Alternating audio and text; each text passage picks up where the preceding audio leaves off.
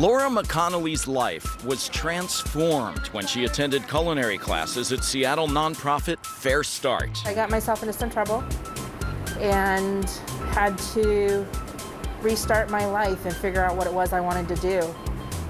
FareStart gave me a chance. After working at a well-known Seattle fine dining restaurant, she's back at FareStart making meals for those who desperately need them right now. Laura returned a few years ago, but recently FareStart has hired over a dozen program graduates who lost their restaurant jobs because of the pandemic.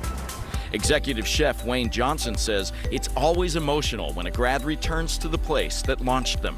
And the feeling when they walked back into this kitchen, and it was like full circle for them. Like, now I'm feeding and I'm supporting people that were in my situation. And it's just lifted up the whole energy in this building. That energy is much needed. FareStart has turned all of its focus to feeding people in need during this pandemic. So far, they've delivered 1.5 million meals since March. Their restaurant's guest chef night and their catering services are temporarily suspended because of COVID, but raw ingredients keep coming in. I think they said we were getting 500 pounds of squash yesterday. And the cooks in these kitchens are working harder than ever, turning food into delicious fare for people in need. I also wanted to do for somebody else what was done for me.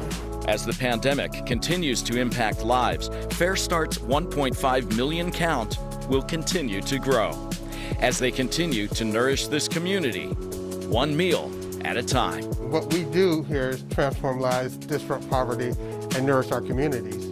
That's the mission. Nothing's changed with that. It's just gotten really big.